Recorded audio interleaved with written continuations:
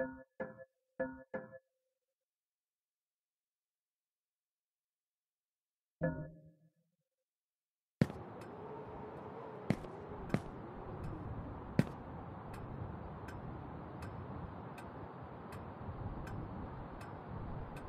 am willing to turn a blind eye to the money and the cigarettes.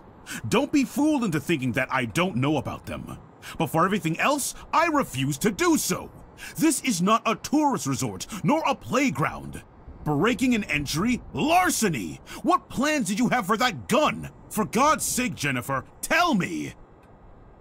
I don't know anymore. It seems you are a magnet for trouble. From what I'm reading, you caused a lot of hassle, especially at the Flemington Girls Institute. Other girls similar to you ended up straight in juvie. Did you know that? All I can do is apologize. I can assure you I never intended... Young lady, what are you running away from? You are safe here. You can talk to me about it. I'm serious!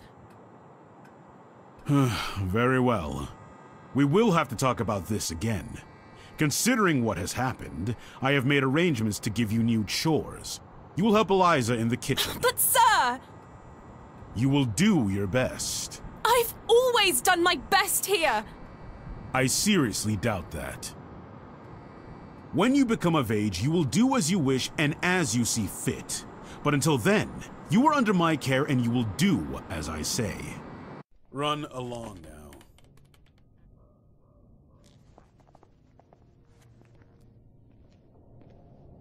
Oh, and by the way, Lindsay will no longer be a problem for you.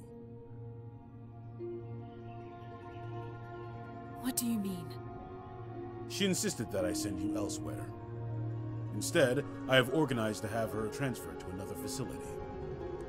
They will be coming to collect her next week. You may leave.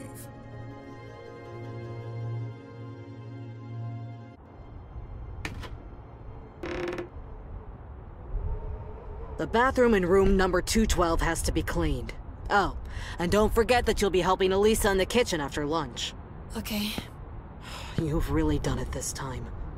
Make sure that the two of you don't get him agitated after his parents' death.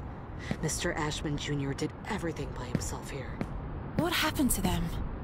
Dead, my dear. Like all those who grow old.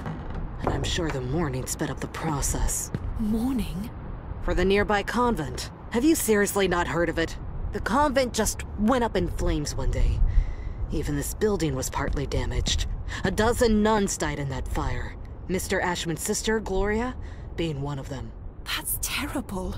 They had contracted some sort of disease. They practically went blind. They had gone mad. And that Dr. Wyman? Sure as hell didn't help them. Poor girl. She was locked up in there by her own parents. Why?